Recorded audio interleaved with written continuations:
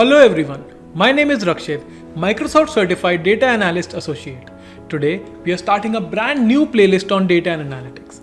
In this playlist, we will have a brief overview of this industry. We will be discussing about key tools, technologies, trends, use cases, different business studies. And also we will be covering about different job profiles, different type of data analysis and a lot more.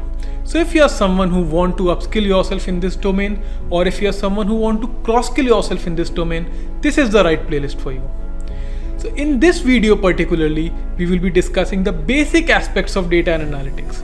We will discuss about what is data analysis, why is it important, what companies expect from a data analyst, what are the different use cases involved in this domain.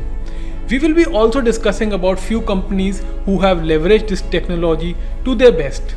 And at last, we will be looking into the key statistics that reflect the future of this industry. So without wasting any time, let's get started.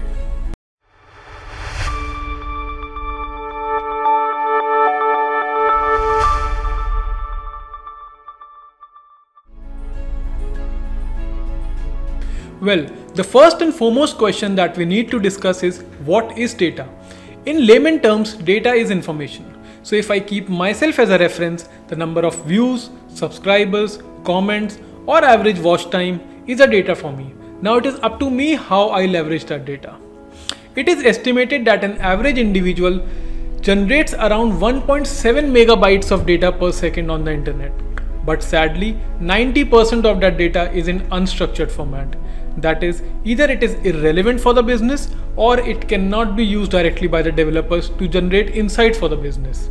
So this is where we as data analysts, business analysts, data engineers, data scientists and database administrators convert the unstructured data to structured data and generates relevant insights from this. But how do we do that? This is where data analysis comes into play. In layman terms again, data analysis is a process to analyze the raw data and draw conclusions from it. But how do we do that?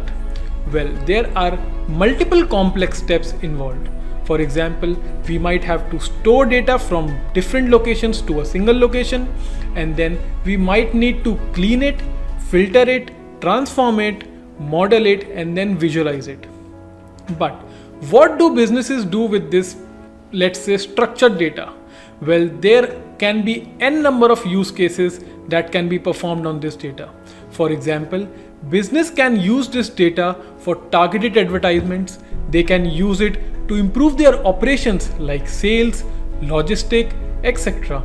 It can be used to study consumer behavior, consumer patterns, and it can be also used to give a personalized experience to the users.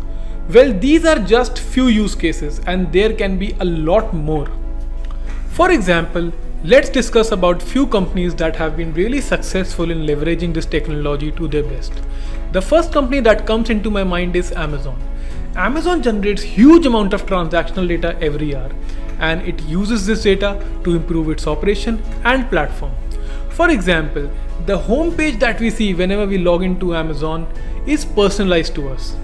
Well, how does Amazon manage to create a personalized experience for me? It is tracking my buying pattern and understanding my buying behavior through whatever I have added in the cart, whatever I have bought in the past, what all items I have marked favorite, and so on. Another example I can give from its platform is whenever we add something to the cart, Amazon recommends us some other products as well.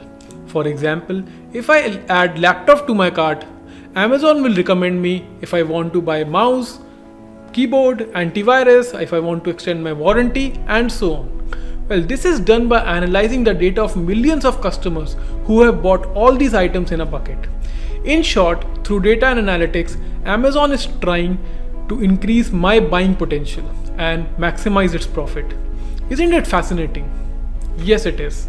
Other companies like Swiggy, Zomato, Dunzo, Netflix, Walmart are investing heavily in this industry. Now, let us look into some statistical figure associated with data and analytics. Around 2.7 million jobs were posted for data and analytics profile in 2020 alone. By 2023, this industry is expected to be worth $103 billion with a CAGR growth of 11%. It is also estimated that by 2025, 11 to 13 million new jobs will be created in this domain. Well, these figures really reflect that the future of data analytics is very bright, and it would not be wrong to say that this is absolutely the right time to enter this industry.